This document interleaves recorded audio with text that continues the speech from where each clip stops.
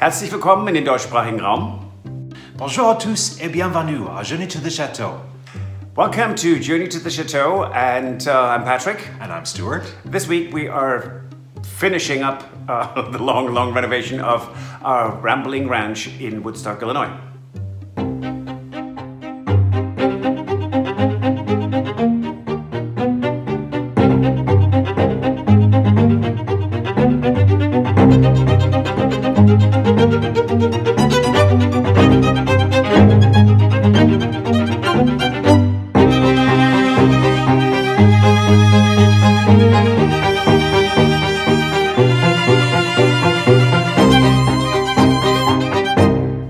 So today we would like to show you the conclusion of the renovations of this house, and first a short recap of the floor plans. This mid-century modern Rambler-style ranch house sits on a partially wooded lot of 3.5 acres or 1.4 hectares. Built in 1967, it has approximately 4,359 square feet or 405 square meters. The Rambler ranch style features a horizontal profile with a large footprint across the property, as well as a low-pitched roof, wide overhanging eaves, a minimalist exterior with lots of windows and sliding doors to create a seamless indoor-outdoor transition, and the use of mixed materials such as stone and wood, all on a single ground floor level. The main house includes 4 bedrooms, 3 full bathrooms and 1 half bathroom, a dining room, a 3-season room, a kitchen with pantry, a living room, a family room, a laundry room, a bonus room, a utility room, and a 4-car garage. A later addition of an apartment above the garage has its own separate entrance and includes a living room, a kitchen, a bedroom, and a full bathroom. So because we have these very long hallways, there has been put in a door between the main house and the laundry room, the office, the what we call the dog room. It used to be the old garage, and we had to take that all out because it just was not a good flow. This hallway has the laundry room in it, and when we first looked at it, it had a very large opening with, what are those panel doors? Folding doors. Folding doors. And it was 2 sets, so basically it was like a big long opening of a double closet that opened up into this laundry room. And mind you, that it's not that they could fold open. They were attached, and so instead of building actually a wall, someone thought, let's just put in some cheapo folding doors and call it a laundry room. Right. And this room did have wallpaper in it. If you can tell from the photos, it had a little blue striped wallpaper in it with a border at the top. And we actually, we actually had, how many rooms? We had, how many rooms had wallpaper? At least... including the hallways? Yeah. About 7? Yeah, that we had to strip wallpaper because we ended up putting no wallpaper back. So we had to strip wallpaper off of a lot of rooms. And this is one of them. And I think after we got it all stripped down, and we decided that we were going to kind of reconfigure the laundry room because it didn't need to have this big opening. We decided to use one of the new doors that we put into the house, and we actually put it onto a, it's a barn, is it a barn door? Yep. It's not a barn door, it slides to the side. Right, so it just slides sideways. Take up any space. Yeah, it worked out great. Yes.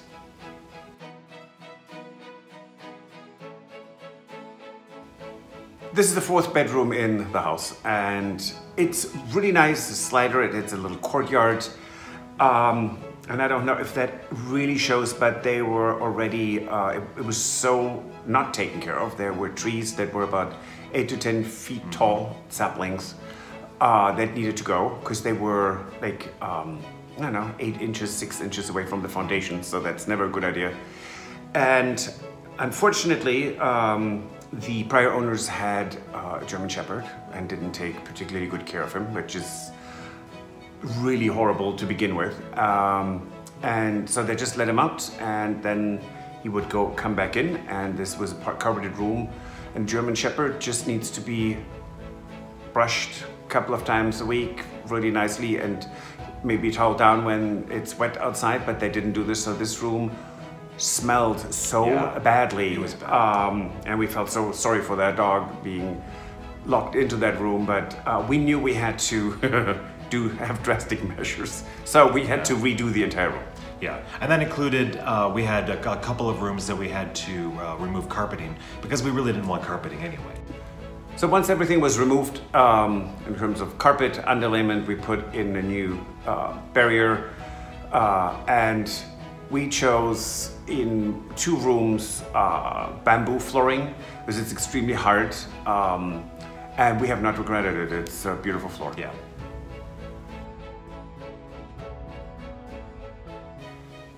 This is one of the 5 bathrooms we have in this house, and so we took out the floor because that was just really bad. Replaced the toilet, replaced the vanity, and then we looked at the tiles, the surround in the bathtub, and it was actually in good shape. It just needed a thorough cleaning, which we did. We tried to be very mindful of the environment, and in rehabbing or renovating, to produce as little waste as possible. So we kept the original tiles. And finally, yes, we painted, I tiled, and I think it's a really nice bathroom. Yeah. And it's when my parents are come to visit from Germany, they usually stay 2 to 3 weeks. It's their bathroom, and had never had any complaints.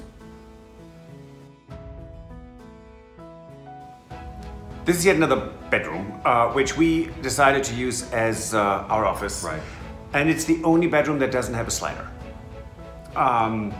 It's a large room. It has its ensuite bathroom, which also was a disaster. Yeah.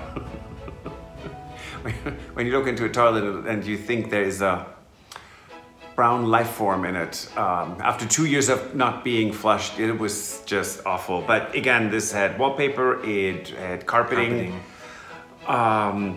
It's just awful.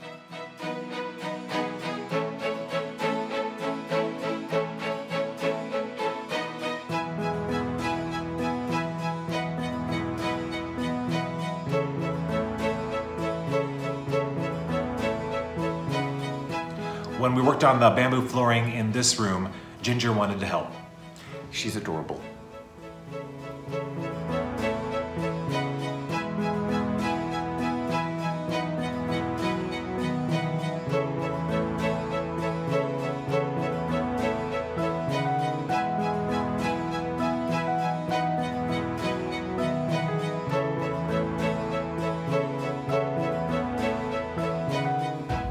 This is the bathroom that went with the bedroom we just saw, and it was actually set up as a handicap bathroom. Yes, it has an extra wide door, and this bathroom was just like the other ones in really bad shape. Yeah. It hadn't been updated,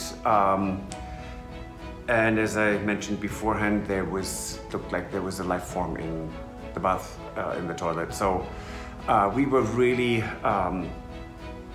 it was a no-brainer that needed to be redone. Yeah.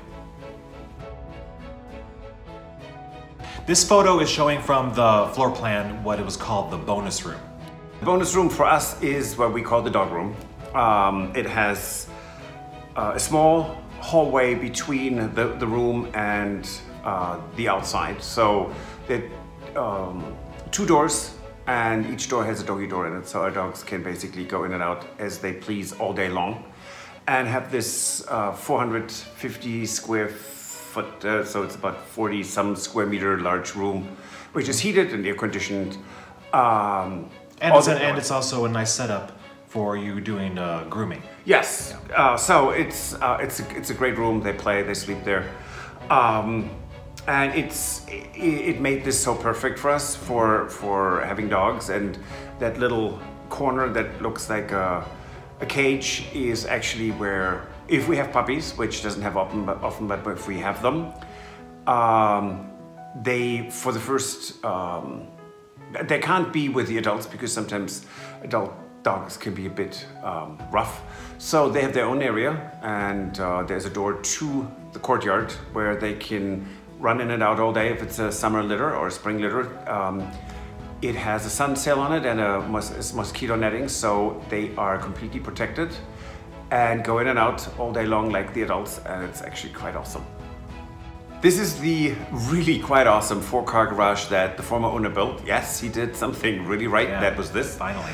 Now the 4-car garage had solid wood garage doors, which is great. That's no problem there. However, when you have solid wood, you also need to protect the wood, which they didn't. So there were we were told about 200 pounds of water logged into the wood because it was so porous that it absorbed water at this point. So we had to replace the garage doors. And we finally realized that the entire upstairs in-law suite was built out without a permit. And that was a big headache. However, so we got this all straightened out, and everything is permitted, and everything has been inspected, and we had to remedy a couple of things. But so there is a whole in-law suite above the garage with a living room, a bedroom, a bathroom, a kitchen, and 3 little walk-in closets or large closets. It's nice. Right. And we mentioned in the previous episode that that's where we stayed when we were renovating most of the house at the very beginning. Beautiful views. I mean, you sit up there and you overlook, basically you can look into the valley, and it's really, really nice. Yeah. While we were finishing up, taking out the entire tiles in the hallway and the subfloor, it was the last 2 tiles right in this picture in the doorway, or in front of the doorway, when we went underneath with the crowbar, pulled it up. There was a noise, and it was like, and it took about, I don't know, 10-15 seconds, and Stuart said, "Oh my God, I smell gas." Yeah, I think we heard the noise for quite a while before we actually smelled anything, right? No, I think you smelled it really quickly. I don't remember. I mean, that was quite a few years ago, so that happened. It was slightly traumatic too, and so not only did they put in a wrong subfloor, they also nailed a 1/4 inch of subfloor with 3-inch nails, which are about this long for something that's this thin. Anyway, so it went all the way through and was covered. I mean, it was clogging the hole that it punched into the gas line for the entire time. But when we pulled it up, the gas came through, so we had to evacuate the dogs ourselves, call the gas company, and it was snowing. It was a great day in Woodstock.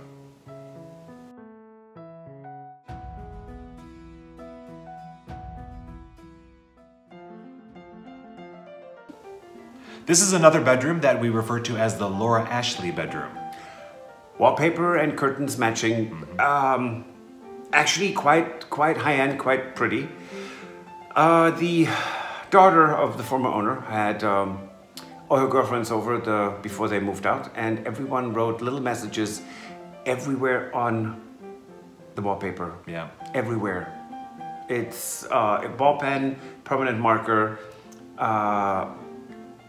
It was completely ruined, and so once we started taking this down, steaming it, you could steam. I mean, we could steam the living daylight out of this. It came came off the walls in like inch, Very 2 small. inch, Oh, just it teeny was tiny horrible. pieces. This took us, I think, 2 full days. It was the longest of all the wallpapers that we took down. Now, then you add insult to injury, and what was that?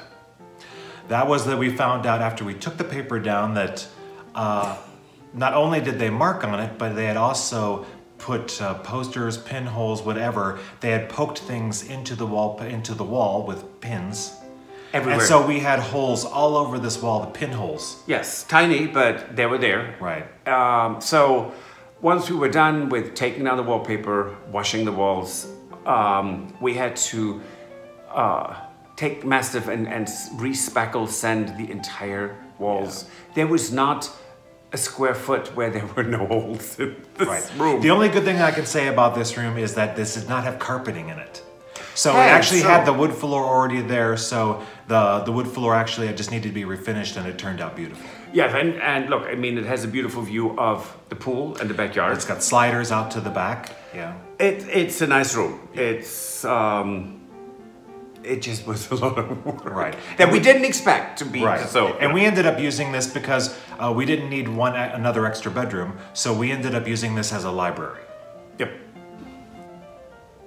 So this house actually has a master suite, which includes a master hallway with closets, the master bedroom, and the master bathroom all together.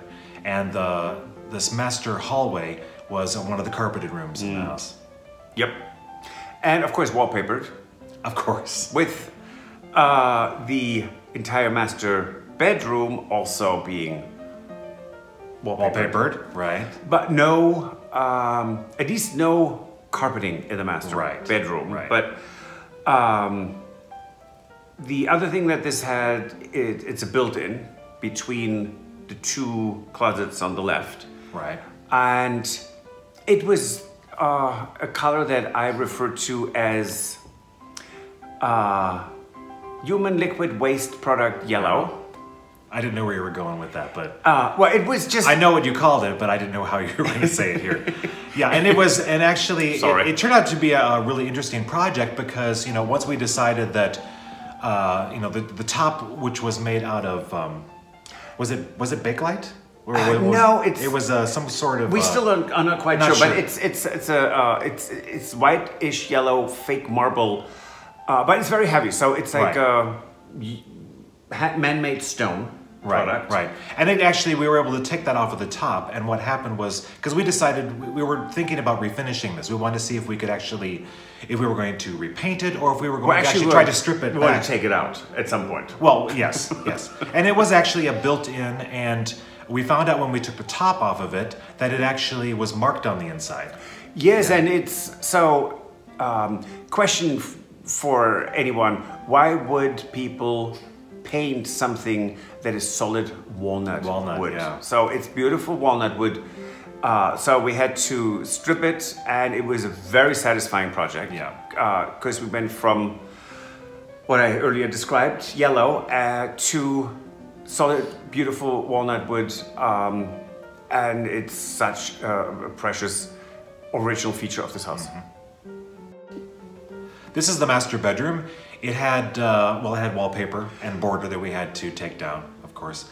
And it had the original wood floor, which was parquet, which was the same as what was in the great room of the house. Yes.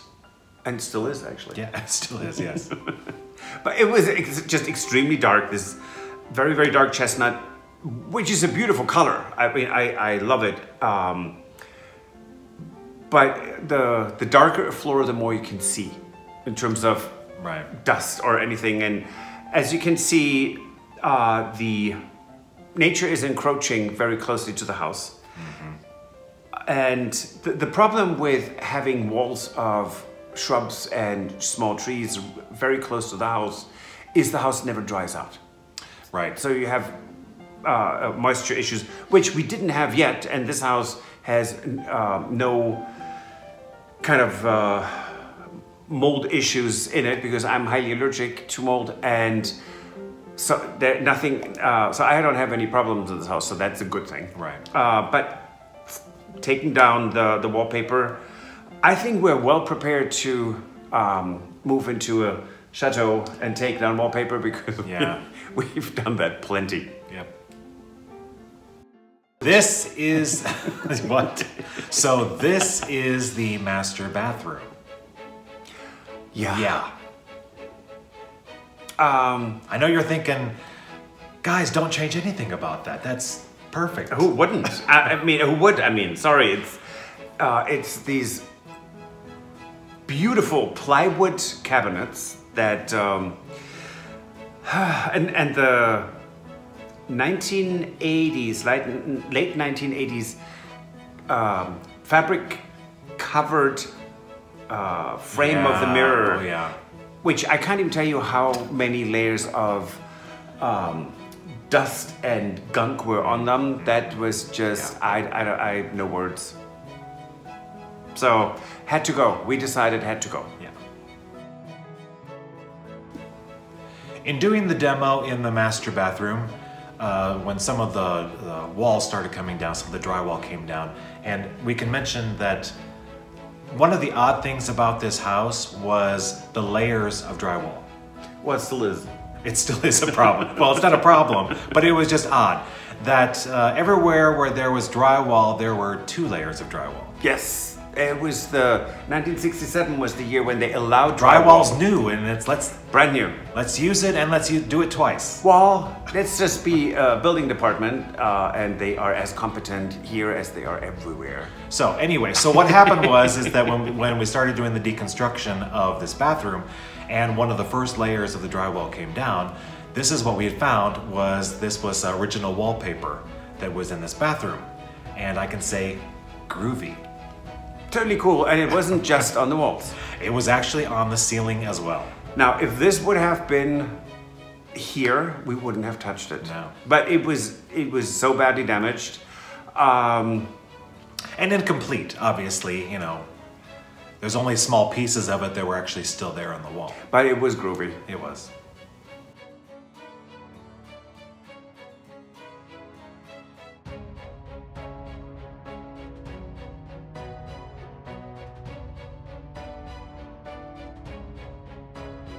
So after a lot of thought, we decided on a layout, and Stuart in a 3D program created the plans for this bathroom. Right. Yeah, like I did for the fireplace in our Chicago house, I used my 3D program to come up with a design that we wanted to use to best utilize where all the tub and the toilet and the shower were going to be. Yep. So that's what we did. So this is the end result, and it's a bathroom we thoroughly enjoy every day. We wanted it to be very modern, and still, well, we wanted what they call spa feeling. Right. I think we achieved that, and I haven't had any regrets in this bathroom. Now here's one thing, it's one of my favorite renovation stories of any renovation we have done together. Right, and we talked about this a little bit in one of our previous vlogs. Yeah, well, so we have this big pool. It's really nice. I think it's 6'7" deep.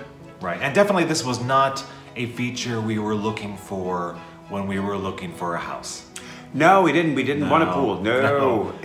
I can say it's really nice to have one. When it's hot in the summer, it is absolutely amazing. This was interesting. It was a beautiful custom pool, which fits this one-of-a-kind home. So it was really nice. But as you can see, it kind of looks very dark and murky. And so this was the fall when we looked at the house, and before we actually had bought it. And the first spring, we decided we needed to investigate this a bit further. So how do you investigate a pool? You just pump out the water, which we did. Right. And good Lord, there was, I can't even tell you how many hundreds of skeleton Dead and rodents. Small animals, that's horrible. Frogs. Salamanders. And mice. Whoever drowned, I mean, I'm sorry, but it's terrible, but whoever drowned in there was on the bottom, and there was about 18 inches of just leaves and gunk. Right, they were on their way to being fossilized, I believe. Pretty much, yes. And the moment the water was gone and it was just the mud and gunk at the bottom, that stench was horrible, numbing. And I remember one day, it was very early in the morning, and we started to just get all the stuff, shoveling it into buckets, carrying it up the stairs and getting it out. Right. I know some people say breakfast is the most important meal of the day. I don't eat breakfast. I just, at that point, you know, I had coffee and a cigarette, and we quit smoking in the meantime. But it was, it turned my stomach, and thank goodness there was nothing in it. It was so bad. And it took us about, I think, what, 2 days to get everything out of it. Yeah. And so hence that's that picture when it's, everything's out, and it was 2 days of our lives that we'll never get back, but it was actually a really cool project. And once we started painting it. Right, which was a whole nother thing that we had to, you know, it's a special kind of paint, you know, a 2-component paint that you have to use, and of course we had to be geared up for that, so we had to get all the gear that we needed, respirators, yes, and everything for all that. And, you know, you have to have the right weather to paint a project like that. So, you know, we were prepared. It was a huge job to paint, and we had to make sure that we were prepared for, it couldn't get wet, you know, while it was drying, so we had to make sure we created a cover just in case something happened. So we had tarps that had to span the top of the whole pool. Yeah. It was great. It was more than we bargained for, but it was a great project, and I'm really glad we did it. Yeah. One thing that was really odd is there is this big hole in the middle of the river rock wall, and this is solid. These are solid rocks, granite mostly, and whatever feature was in there was gone, just rotted away. And so we decided we're going to just get some scaffolding and fill the wall up and close the hole. We replaced the light fixture, and on the top of the wall we cut out some of the stones and put in a 3 feet, basically 1 meter wide waterfall that comes straight out of, so the water goes through the heater, and it's this really white waterfall coming down. You can actually stand there and have hot water smashing down onto your neck, which is almost like a massage. It's fantastic. It is one thing I'm gonna miss from this house, because this is a pool we'll never get back. We were told if you build this pool today, it's about $180,000, and no, too much. But it's gorgeous. It was such a luxury, and we enjoyed it every summer. Yep. So that concludes part 2 of our renovation of this house. It was a long journey to renovate this house, but it was a labor of love. Yeah. It was a lot of fun, and sometimes it was a lot of frustrating moments that added up. But we're very proud of what we have accomplished, and now we're looking forward to finding our chateau. That's right. So, see you next time. Thanks for watching. Bonne journée. Goodbye. Auf Wiedersehen. If you enjoyed this video, please use the like feature to let us know. Also, don't forget to subscribe to our Journey to the Chateau YouTube channel if you would like to see more. Once you've subscribed, you can tap the notification bell in order to ring it, which will allow you to receive all notifications from our channel. Thank you.